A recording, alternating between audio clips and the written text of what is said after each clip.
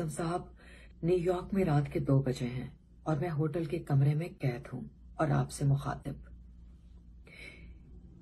मैं हुमायूं सईद और दीगर फनकारों के हमरा शोज के सिलसिले में और फिल्म की शूटिंग के लिए यहां आई थी।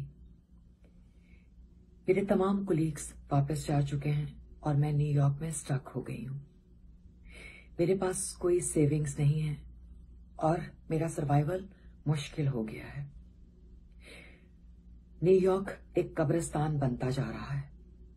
हर रोज हजारों की तादाद में अमवात हो रही हैं।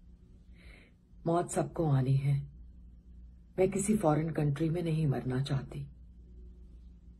वजीर आजम साहब, आपने हमेशा हम आर्टिस्टों को बहुत सपोर्ट किया है। दुनिया भर के ममालिक अपने शहरियों को वतन वापस ले जा रहे हैं।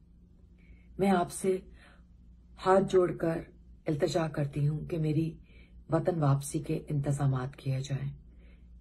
मैं अपने वतन आकर मरना चाहती हूं। शुक्रिया।